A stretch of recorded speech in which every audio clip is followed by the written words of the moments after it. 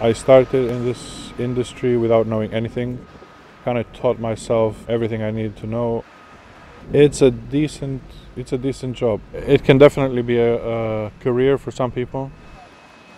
For an immigrant coming here with no friends or family that's here that can help you, it's a good job. You can start this job and make a decent amount of money if you're working hard.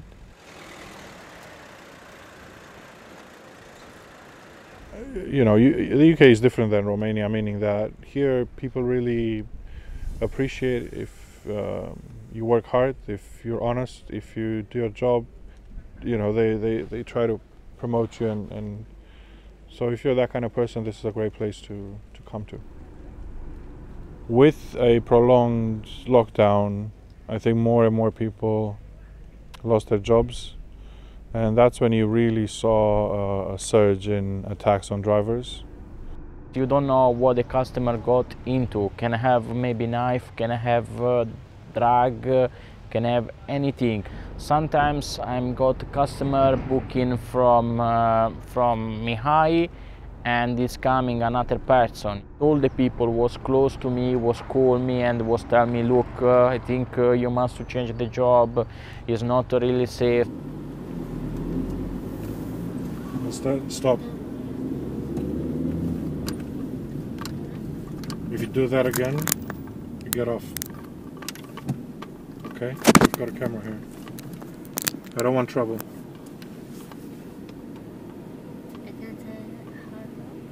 No, I don't want trouble.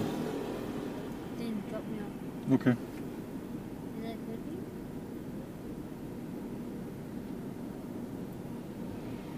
I'm a nice person. I'm not saying you're not a nice person. I have feelings for you. No, you don't.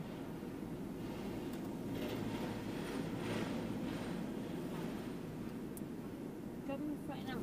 In the rest place. Sure, I'll stop right there. But again, these things can easily turn on the driver. You know, that could all turn on you, because it's on your the onus will be all on you. If you touch the driver, or if you start hurling abuse at a passenger, then that can all change to you, and you could be at fault.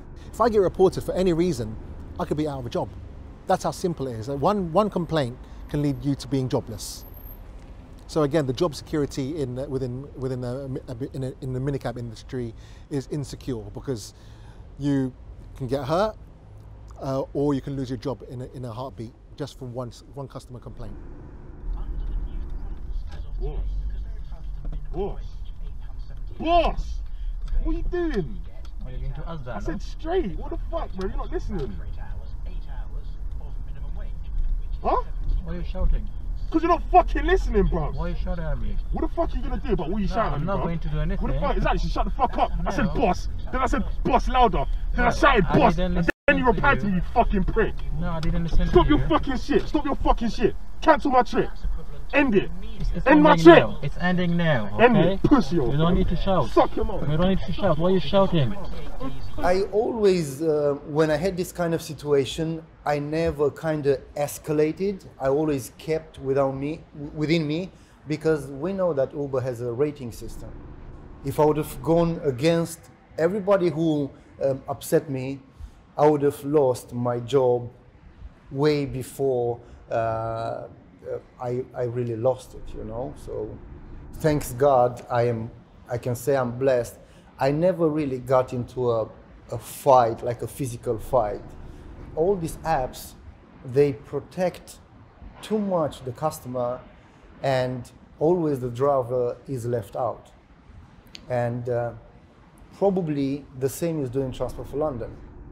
Everything culminated with what happened to Gabriel in February, and that really shook the drivers' community. Gabriel was stabbed and killed during the day.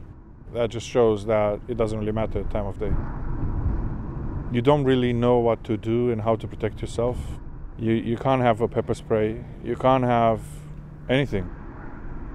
No one wants to die on the job. I think every driver thought about his or her family. There's no excuse for the lack of security.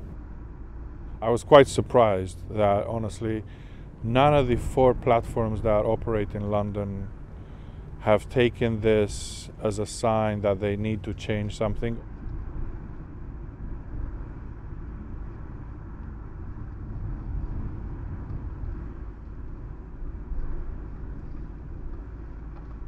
We cannot have another driver dying behind the wheel, and we cannot sit by and watch this happen.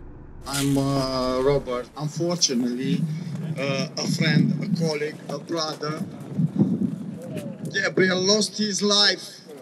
344 minutes without Bolt doing anything.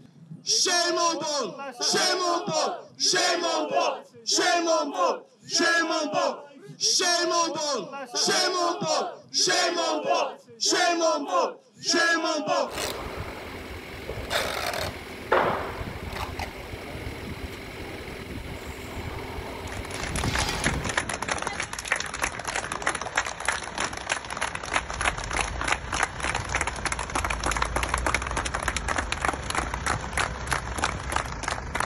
It just seems like the fact that they're not coming up with any solutions